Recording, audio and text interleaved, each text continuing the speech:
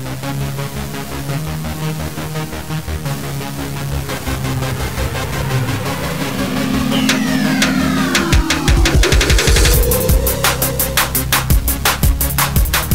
evening, Scotty Reed here with a Black Talk Radio News report and commentary, and I just want to weigh in on this CNN interview that LaVar Ball just did. For those that don't, I can't imagine nobody in the United States doesn't know who LaVar Ball is, but LaVar Ball is basically a shoe salesman.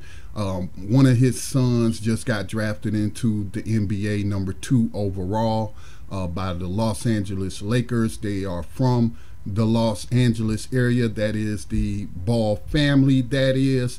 And he's been in the news a lot because of the things that he says. Some people can consider them to be very controversial. He's considered to be a loudmouth, braggadocious type individual, and I've never really paid much attention to LaVar Ball, even though he is a popular media topic, especially on social media. But I've never really watched any interviews that he gave because that type of stuff really doesn't interest me.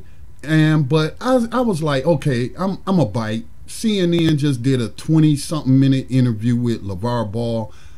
His son and one of his sons and two other UCLA, I believe is who they play for, were in China, got picked up for shoplifting. Donald Trump, as well as others, weighed in on it and got the young men released with no charge. They did a little press conference. In their press conference, they thanked Donald Trump. Obviously, it seemed like their statements were pre-written, but I mean, they were is what you would expect to hear.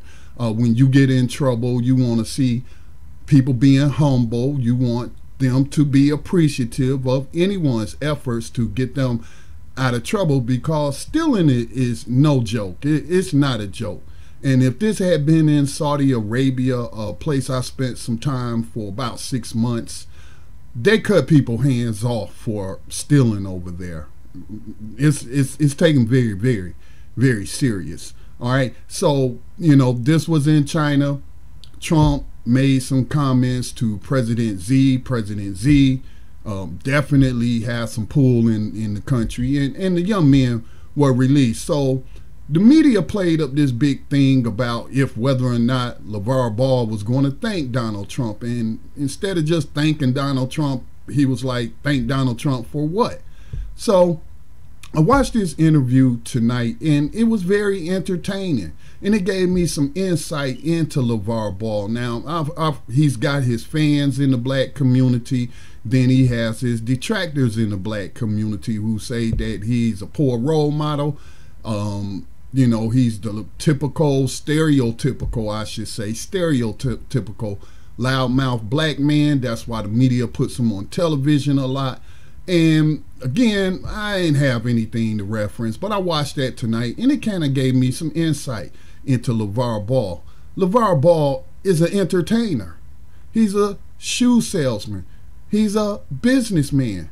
In fact, he is not that much different than Donald Trump, the businessman. Talks a lot of big talk, braggadocious, boisterous, at times says vulgar, controversial things that garner them media attention. So I really see in LaVar Ball and Donald Trump two peas in a pod. But here is the thing that I take issue with.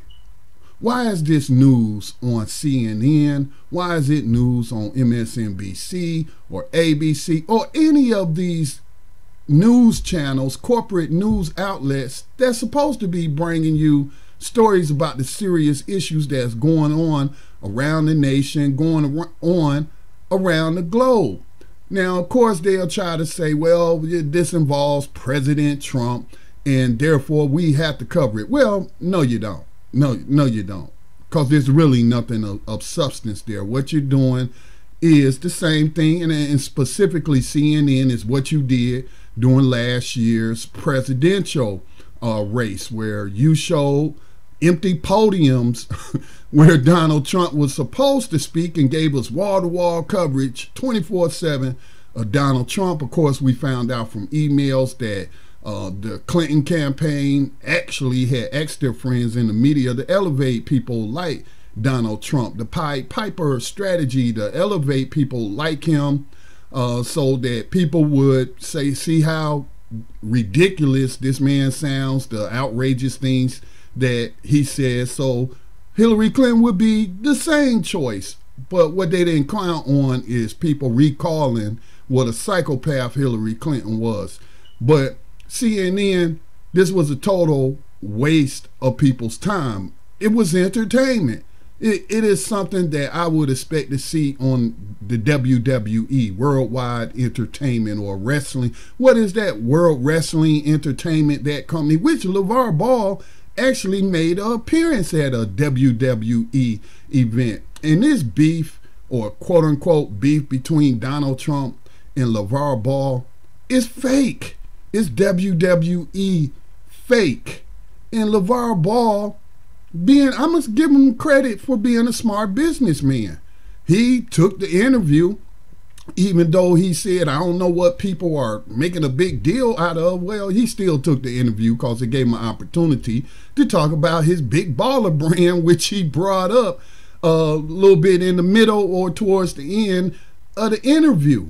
And people are buying into this. And another sad thing is, from the media again, is the so-called black media. And I saw black journalists, black platforms trying to play up a racial angle and say, hey, Donald Trump just attacking LaVar Ball because he sees him as a uppity, successful black man. And so, you know, that's why he is saying he should have left them boys over there in jail. Now, look, Donald Trump got some serious issues. I don't think it's all an act, as some people would suggest. I think he really does have some very serious personality flaws and what have you.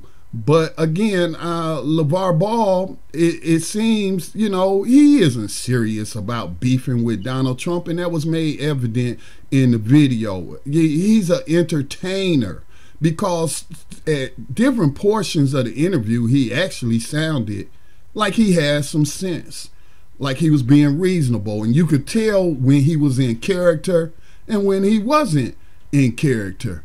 And again, he was promoting the big baller brand in this CNN interview. And later on, he even started, I guess, throwing what would they call it, an olive branch out there to Donald Trump and saying, hey, Donald Trump's a human being, I'm a human being, Donald Trump ain't never did anything to me, I haven't done anything to him, and I hope tell Donald Trump to have a happy Thanksgiving and what have you. But you know, you had black people in the media trying to exploit this issue for ratings, basically for clicks on their website, for ratings for, you know, TV viewers and what have you, and trying to make this a racial issue and saying, you know, Donald Trump, he just loves going after uppity people of color. Donald Trump goes after everybody. Really, that's the truth. White, black, Hispanic, male, female, Republican, Democrat, it doesn't matter.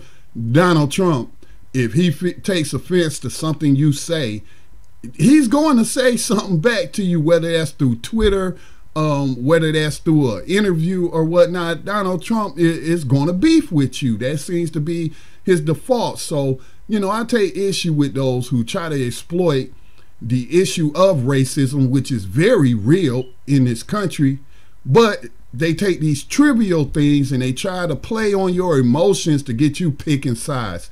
Picking sides for what?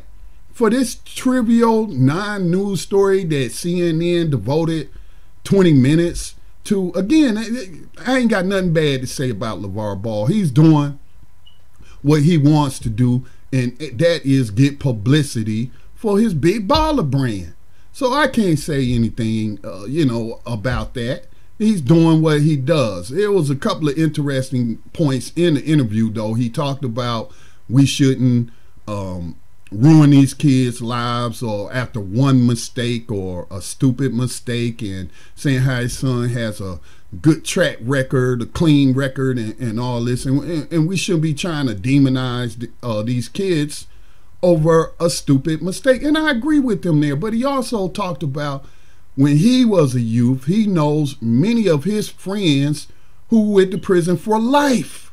Talking about the issue of juvenile lifers, even though he didn't bring it up in that context. He said, well, you know, I've known kids when I was younger and they did things and they went to prison for life, you know, and that, you know, but he went into some victim blaming though, saying that, you know, they deserved, they might have deserved, well, he didn't say they deserved it, but he insinuated that they deserved to be in prison for life as teenagers, you know. So that's that whole juvenile lifer issue.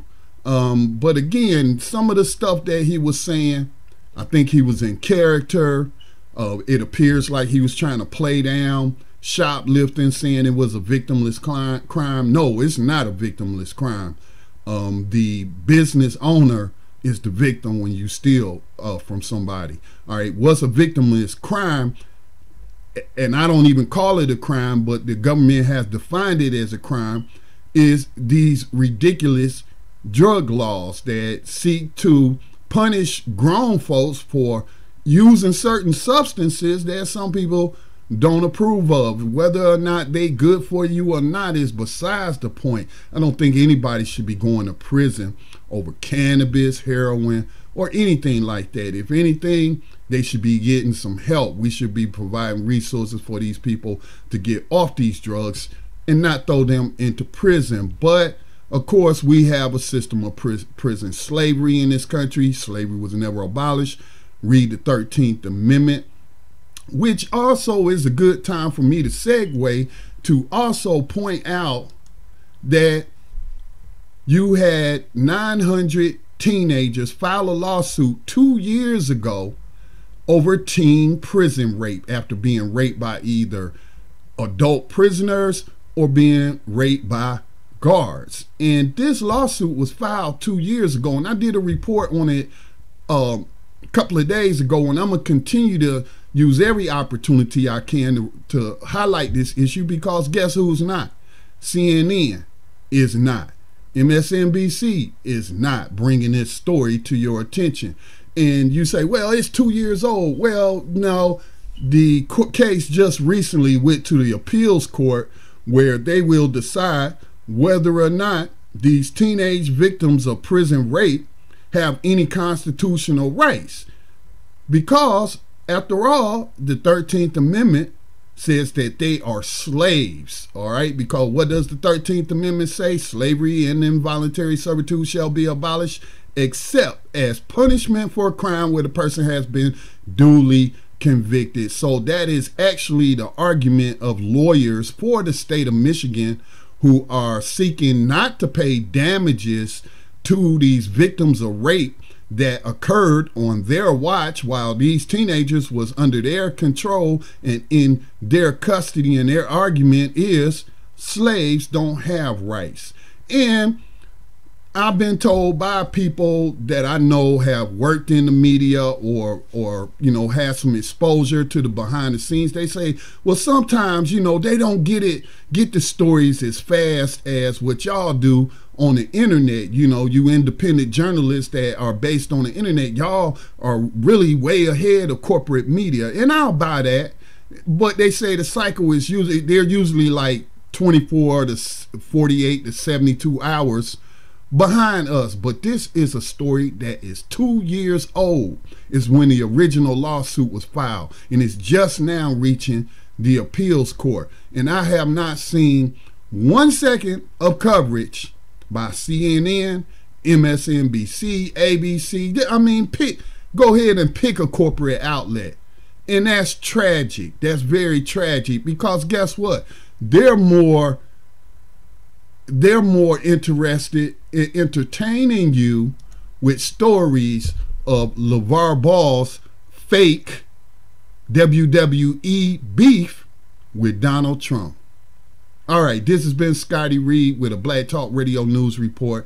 In commentary, reminding you that the Black Talk Media Project is a U.S.-based nonprofit. We manage the Black Talk Radio Network, a independent media platform bringing you black voices to black audiences. And you can support our efforts by making a donation today to the nonprofit Black Talk Media Project.